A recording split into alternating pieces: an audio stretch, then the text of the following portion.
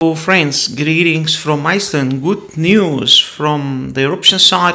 The fissure which is down close to the city, the southernmost fissure, stopped and does not emit lava anymore. This is the final view of the lava intrusion into Grindavik city.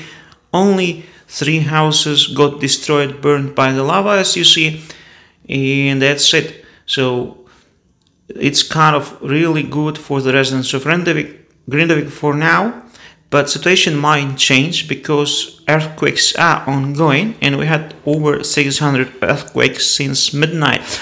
But the eruption didn't stop. The lava keeps coming from the craters further north, from the upper fissure, from the northernmost fissure. There are still 2 small craters emitting lava, but activity subsided significantly. So I do not think there is a threat to Grindavik in the current condition if volcano keeps subsiding. But you never know, we might see new fissures forming up.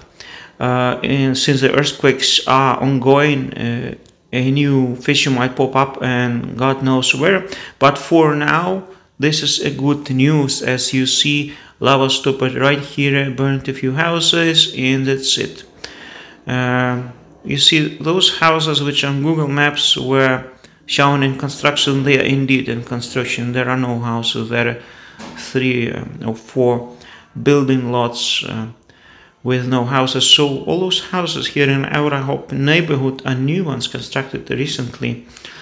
So we lost only 3 houses, and that's good news for the residents of Grindavik. In fact, the cars which were parked right a bit further there, next to one of those houses, survived. They didn't experience any harm. So this is really good news from Iceland, that the southern fissure stopped. It had been reported this morning at 5 o'clock in the morning. There came first reports that the southern fissure does not emit lava anymore, and it had been confirmed also by Icelandic media, Icelandic newspapers. Visir.is also published an article about this. So let's take a look at the northernmost fissures. Cam from Iceland right now when I'm publishing this video. As you see, no lava is coming into the city. The craters, the furthermost south craters, all went down, subsided, no activity at all, zero activity. The town is safe from this fissure which used to emit lava. To the south, it's dead, no activity there whatsoever. This is the final view of this area. Only 3 houses are burned. But let's check the other live cam. Hello friends again, greetings from Iceland. Here you see the view towards the east from Thorbjörn's volcano, where I have a live cam. And as you see here at the bottom right corner, volcano is still erupting. You can see there the glow, but activity is very small. It produces very small amounts of lava, which does not pose much threat to Grindavik if it keeps flowing at this tempo, or decreasing tempo, decreasing speed every day.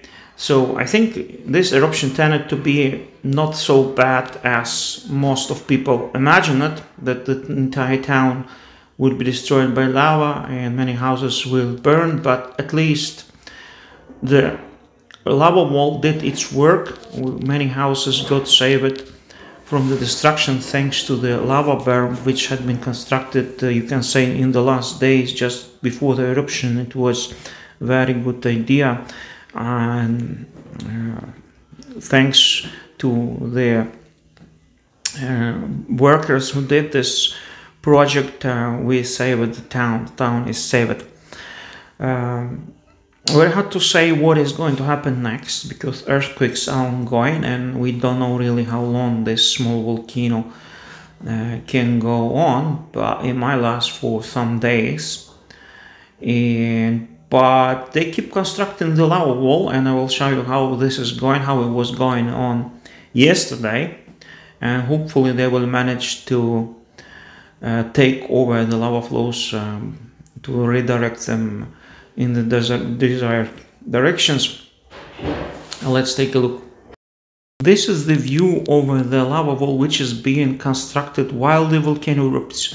You see lava is moving along the lava wall, and at one point close to the highway it went over the lava wall, but the flow kind of fossilized, petrified on the way, and it didn't manage to keep going that direction. So most of the lava had been flowing along the wall. Now most of this lava cooled down, is not hot anymore. This is the view from yesterday, and this is how it looked like yesterday, how people had been working in immense heat, very close to the lava, in very tough conditions, challenging conditions, being pushed by the lava in much hurry. Excavators, 3 excavators and bulldozer had been doing the work. 2 bulldozers, also trucks were coming constantly with the rocks to build the wall. But now they have more time as the lava moves much slower. There is much less output of lava every hour, very little output. So on my opinion, it looks to be safe for now. The town is safe, thanks God. Perhaps thanks to some prayers. I think many people prayed for this volcano to stop, including me, and you see, you work it out. You see, all houses are saved, city is saved, but you never know what is going to happen next, of course. So, but let's pray for the better fortunes of Grindavik, and I wish peace and safety to the residents of Grindavik and to everybody who is watching this video. All the best to you, and greetings from Iceland. I see in chilly Iceland, also very hot Iceland.